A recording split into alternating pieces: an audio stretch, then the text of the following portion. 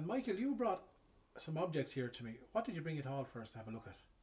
I brought a pot or a skillet, as we call it, and this was supposed to be in Lord Ellie's trap going to church in Silvermines. And when he came up from the big house and came out to the green gates on the Silvermines Dollar Road, and when he straightened up on the straight, the shots were fired.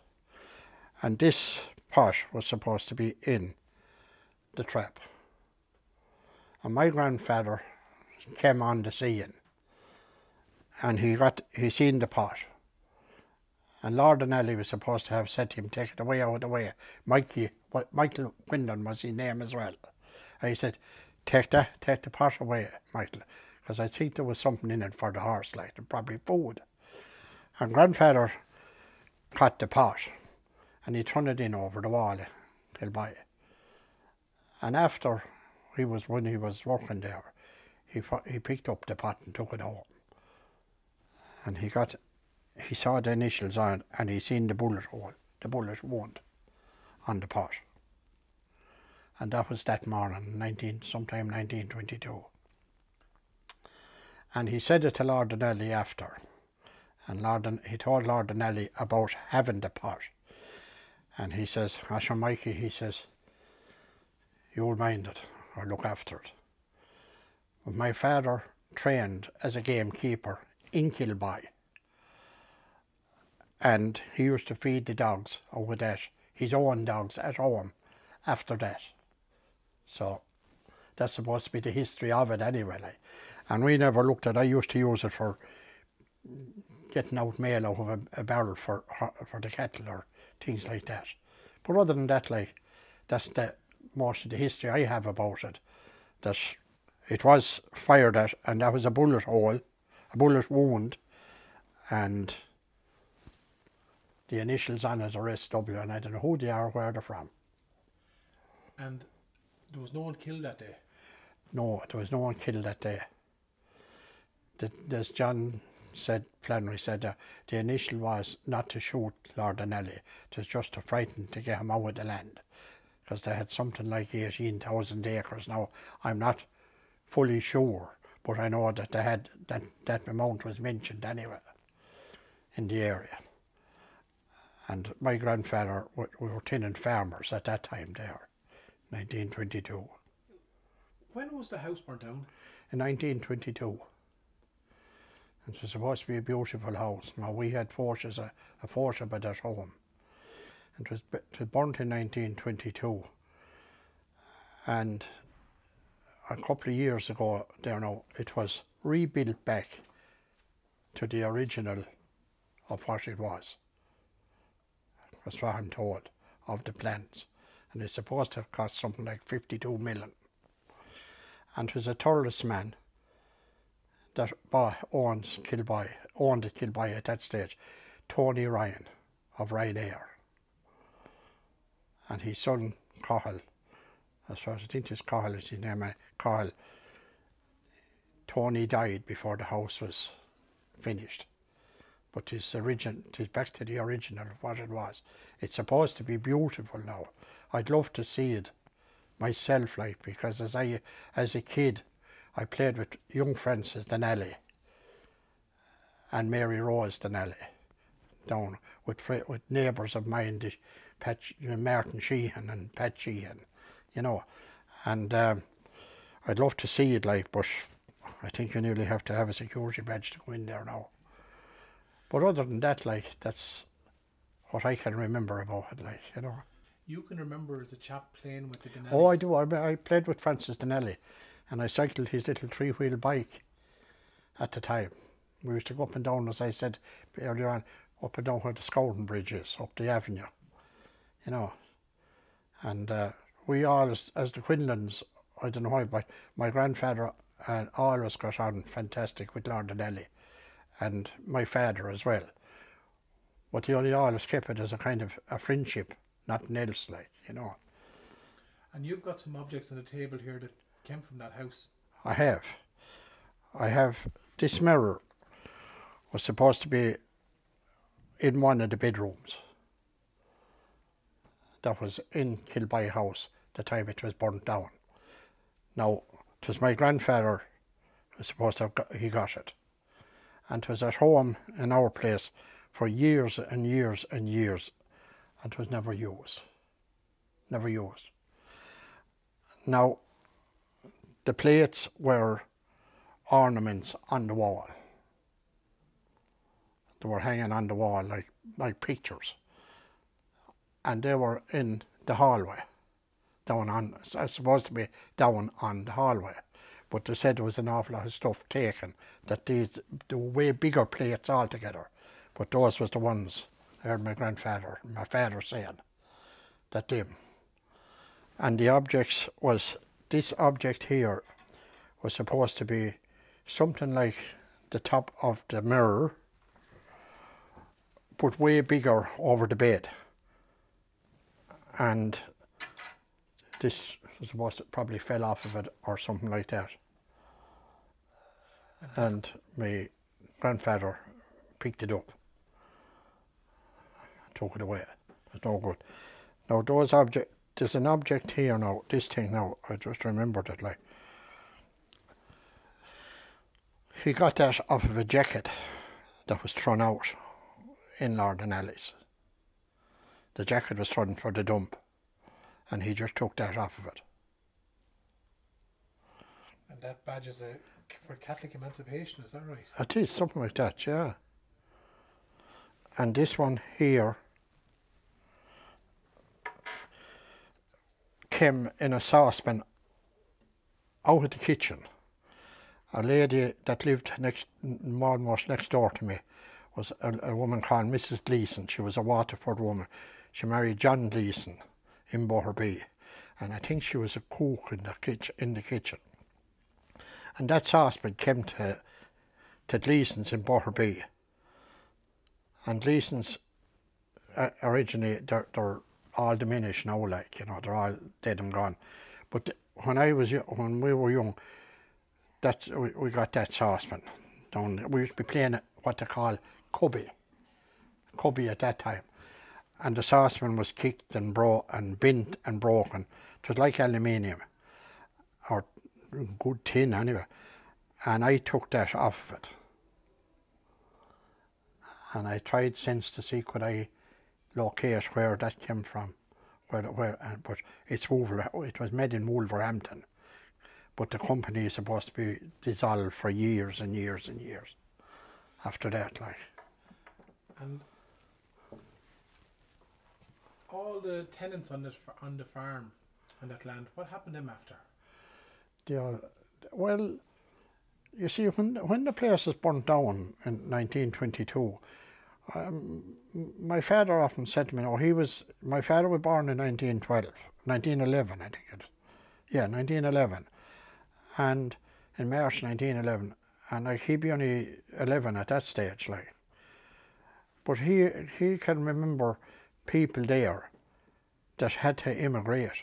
There were 60 people or something like that working in Kilby at that stage, which is an awful amount of people in a small area, and they have nothing, you know.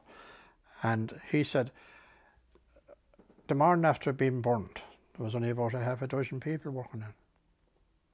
Because there was nothing there, and the cattle were stole off the land, and everything in it was stole off the land. You know, the Nelly wasn't there, 1922, when it burned down. He was supposed to be out in India or out somewhere. He was an army man, like. But other than that now, I haven't a lot more information on it. It's only I'm getting emotional from reading the book now, because what my father and grandfather told me, and even my mother. My mother only died 4.5 years ago. She was 95.5. But she'd talk more about it than because her aunts, the Colemans from Traverstown in Dalla, they knew more about it at that stage as well, like, you know. And she learned more, I suppose, from them, like, and heard more. Poor Deacon at night time. And are you happy that you managed to save these and keep these up? Well, I'm very happy. I'm very happy to keep the tradition going. And I'm a member of the Silver Mines Historical Society, where I was reared, and I'm gone over it about 55 years altogether. But I'll be buried in Kilmore. I don't know where my wife will be buried, but I'll be buried in Kilmore anyway. So, and I have 6 kids, 4 boys and 2 girls. And they're all working. They all have good jobs. So, and a lot of them are very interested in the mines. It's like, you know, so it's going back to the old heritage again, like, blood is thicker than water. It's like when the mine, I hurled with Shannon Rovers, I hurled in London, but I hurled with Shannon Rovers, and I could never bear to see them playing the silver mines, because I wouldn't shout for either side, like, I couldn't. So now that's another part, like, you know. But that's me and Kilby. Now there was lots of other stuff that was I seen back the time, but they were in other houses that was in Boherbee. And all the Boherbees, like, they worked for the Nelly in their time. They were the Nelly's houses. And I don't know what ever happened to some of the stuff in. There was some very valuable stuff in it. I don't know what ever happened to them. Well, I'm glad you managed to get your hands on these and save them and keep them for us and tell the story of them. And yeah, well, they were saved. They done up the house at home, I think in 1977 or something. And there was a lot of doors up in the loft and old attic in it. And I picked them up, and they were full of dust, cobwebs, everything. And I just brought them down, and I said to my mother said to me, throw out them, they're no good. That was it, bare the pot now. The pot was always around the yard, like, you know. But these other things now on the swing that we'll have later on, like, but those items now were brought down, and I just dusted them to see. And of course, like, when I was young, I wanted to know were they valuable. And they're valuable in a different way. In different ways, yes, exactly, yeah. In different ways, yeah. I suppose, like, this stuff will never be made again. Yeah. You know. Will we have a look at that swing? Yes. Like, where did that come from? That swing came out of Kilby. And my father used it for years, slinging timber for himself. But it was used in Kilby for slinging timber with horses. And the chain, this chain isn't original, but that is the original chain that used to go on to the horses' backing and the hames on the collar. Now that's only a bit of it I have, like, I don't know where the rest of it, but that is the original chain. You can see the rust and everything is on it, like. And that is the original swing shirt. Tis rotten with rust now. But this crook here wasn't, as far as I know, the original crook, because it was made for the chain used to go in like that. You know, the chain used to go in somewhere like that, and the horse would be pulling it in, like, but it wouldn't go into it. And this was made for it. But that chain and this crook is the originals, belong to this swing. But that swing was used in Kilby for slinging timber. Now, my father didn't sling timber for Kilby, but I don't know who was the timbermen in it at the time for Lord and Ellie's fires and all that. But this was brought out of Kilby when Lord and Ellie was selling. And that was used then just to pull down it was given to my father. My father was talking to Lord and Ellie, and he said, Paddy was my father, Patrick was his name, but Paddy. And he said, Paddy, he said, if that's any good to you, he says, take it away. And I was young then, my father handed it to me. He says, take that out, throw it up in the cart. And that's how the Quinlans got it. And I carried on with it. Because I had the farm, and I got the farm and I sold it because, you know. But this swing is supposed to have swung an awful lot of timber, and you'd know by the wear and tear here, 'tis nearly burnt out to nothing. And Years and years and years of hardship, I suppose. and there were a lot of trees on the land. Oh, there was some of the, I can still picture the size of them. There was, I remember, the 2 Californian redwoods at the Scouring Bridge, and to look up at them, you'd nearly get a diesel in your head. They were that height. And of course they're only growing in California more than, but they said a nurseryman down near me now in Ballinderry, the late Matt Fogarty, he was a brilliant man. I went all over Wexford with him to nurseries picking up different items of trees and all that. And Matt said the reason we can't grow them trees really in Ireland, they won't survive like the Californian redwoods in America, because lightning and the weather is too cold. But if I remember when them trees was cut, I think it was Robinson Brothers, they were from Port Arlington and back that direction, they cut them down. And I remember looking at them, and I was only a young lad, well I never grew too much since, but I was hardly able to get up to the diameter on the trees. Now there was only the 2 of them as far as I can remember in, they were each side of what they called the Scouring Bridge. Were there many trees cut down or felled? Oh, there was hundreds of them. Hundreds of them. There was one field there now, they called it the Black Orchard. It was a massive field, and I think about 25 acres in it. And my good friend Phil Sheehan, he still lives there, and a chap at the Quigleys, I can't think of his name now, he owns the field now. But I remember oak trees in that field. There was 3 or 4 of them together, and when we were youngsters, we seen the Robinson Brothers, I think, so I'm sure Robinson was their names, or Robertson, and they cutting them. And the chainsaw that they had, there was an engine at each side of the chainsaw to get around them trees for to cut them.